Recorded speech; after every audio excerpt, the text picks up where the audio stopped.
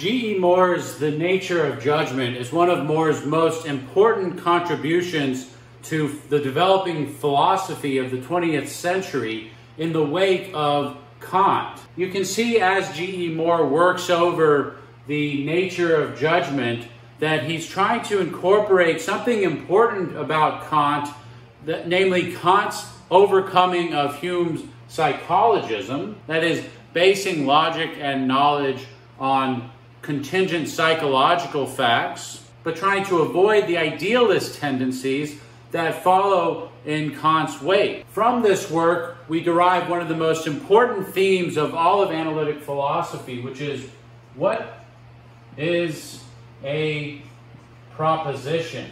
According to Moore, Kant's real contribution to philosophy was to set the stage for this question and to move philosophy into a new domain, focusing on the question of the nature of the relationship between language and world. Indeed, analytic philosophy is still broadly Kantian in a particular sense, namely in its revised conception of the a priori. If we want to boil things down and make an admittedly overgeneralization, but a helpful one nonetheless, we can think of all of 20th century philosophy as the search for a new a priori, one that would take on board what Kant said in a way that refutes Humean skepticism, ushered in a new understanding of the a priori, according to which what a priori knowledge does is it involved in hooking us up to the world. Whereas with the pre-Kantian rationalists, who thought that a priori knowledge was knowledge of special objects, metaphysical objects that go beyond sense experience, Kant re-baptizes the a priori as that which gives our mind purchase on the sensible world itself. But as with any philosophy, there are problems involved in Kant's conception. So we have two different streams of 20th century philosophy going in different directions, taking Kant's lead, grabbing certain things from him and dispensing other things. On the phenomenology side, the a priori forms of the intellect are involved in the synthesis of sense experience. So Husserl, for example, keeps Kant's notion of synthesis. We're using a priori categories, the very structure of the intellect, to bring sense experience, bring the manifold of sense experience together into a coherent whole. The analytic philosophers dispense largely with Kant's notion of synthesis, and they take the a priori to be a character of our language and our logic.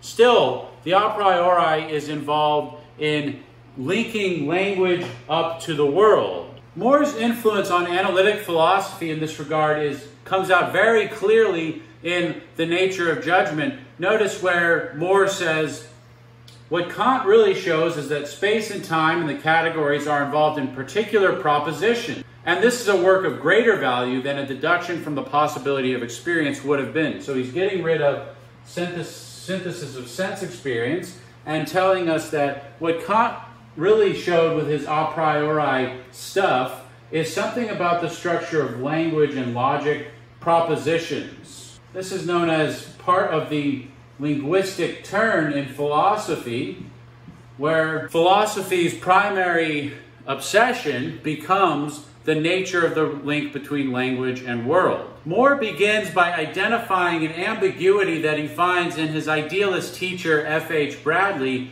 with Bradley's use of the word idea. Indeed, sometimes Bradley uses the word idea to refer to the act of thinking and sometimes to the object of thought. The act of thinking is my actual mental state of thinking something. The object is what I am thinking about. So what's the relation between my mental states of thought and the things that I'm thinking about? For example, right now I'm thinking about G.E. Moore. Now, of course, G.E. Moore, the object of my thought, is not the same thing as my current mental state of thinking about G.E. Moore. So Moore's right to carefully distinguish between these two. So Moore is pondering the nature of the relation between the act of thought and the object that one thinks about. Moore is trying to push back against the idealist interpretation of this relation. On the idealist version, the reality consists of acts of thought.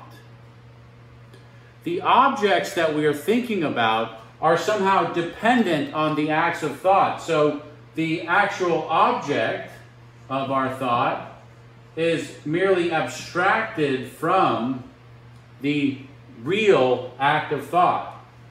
That's a picture of reality on which what is real is thought, and the objects of our thought are somehow dependent on our mind. That's the idealist position par excellence. Moore is trying to dispense with this picture. Moore is trying to find a view on which the objects of our thought are independent of our acts of thinking. It's just like this marker.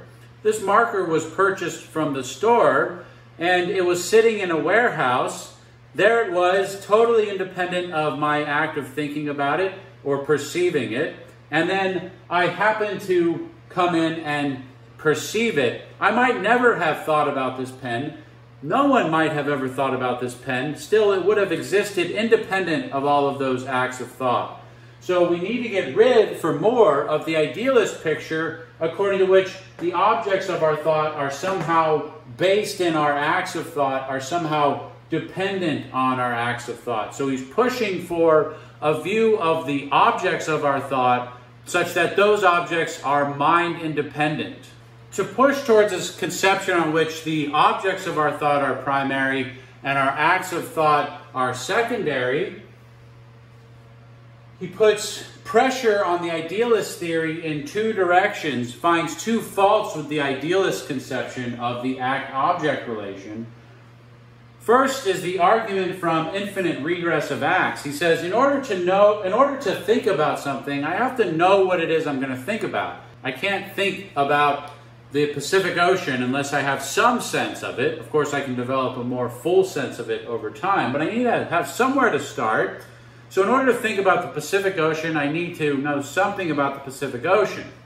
Now, if the objects of our thought are dependent on our acts of thought, or an abstraction from our acts of thought, then ultimately to initiate an act of thought, that means I need to have a knowledge about a prior act of thought. That means for each act of thought, in order to get it going, I need to have knowledge of a previous one. But to get that previous act of thought going, I had to have knowledge of a previous act of thought, and so on and so forth. This is going to end up in a, for Moore, vicious infinite regress. The way out of the regress for Moore is to just say, that's wrong. The act of thought is not primary. Objects of thought are not abstractions. The second problem that Moore finds with the idealist picture of the act-object relation is the argument from shared content. He thinks that the idealist can't explain how two numerically distinct acts of thought, say my act of thought about G.E. Moore and your act of thought about G.E. Moore, could share the exact same numerically identical object. Moore asks, what explains the fact that you and I can both think about the same object in distinct mental acts, or indeed one person can have the same thought in two distinct instances? I can think the very same thought today and then again tomorrow. What explains the mundane fact that different acts of thought can have the same object? Is it something about the nature of the act of thought, as the idealist would have to have it? Or is it something about the nature of the objects of our thought, as Moore is pushing towards? Well, of course, Moore is going to say it's got to be a fact about the object of our thought. Why? He says, look, if we're going to use the act of thought to explain the commonality between two thoughts, say A and B are two different acts of thinking that have the very same content in common. If we're going to appeal to acts of thought to explain that, then we're going to need to appeal to some act of thought C. Now, either act of thought C has something in common with A and B, or it doesn't. If act of thought C has something in common with A and B, then we're back where we started. We're going to need to invoke act D to explain that commonality. D will either have something in common with C, or it won't, and then we'll have to evoke act E, and on we're again down the rabbit hole of an infinite regress. Now, if C, the act we're invoking to explain the commonality between A and B, has nothing in common with A and B, then we're not in an infinite regress, but act C does nothing to explain the commonality. So either we have an infinite regress of acts or nothing is explained.